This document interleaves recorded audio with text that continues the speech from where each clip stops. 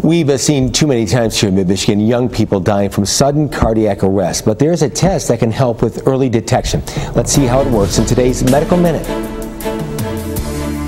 Hello, I'm Dr. Jim Weber. I'm an emergency physician at Hurley Medical Center. Today we're going to talk a little bit about hypertrophic cardiomyopathy and an upcoming heart screen to test for it.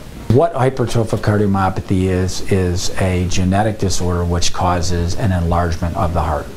When the heart enlarges, it doesn't pump efficiently and can lead to heart failure and heart arrhythmias, which can cause sudden cardiac death. Sudden cardiac death can occur instantaneously and without warning, which is why the screening process is very, very important. With the advancement of genetic testing, we've been able to more preemptively diagnose hypertrophic cardiomyopathy. The problem is that most individuals don't routinely get screened. In fact, prior to our starting this screening program, this was a type of evaluation that was previously reserved for, say, for example, an Olympic or professional athlete. To date, we've screened somewhere in the area of 1,500 kids, one of whom ultimately has the disease.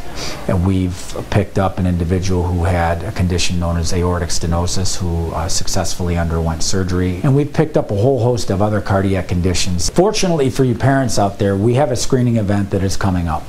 And it's open to all individuals between the ages of 13 and 19. What is important for all of you parents out there to know is that this is something that is not routinely screened for as part of a routine physical examination, and it's not even part of a routine sports physical. There is unequivocal data that this program saves lives, and it's just another example of how Hurley is here for you. For more information, check out hurleymc.com. Find a link to that over at abc12.com.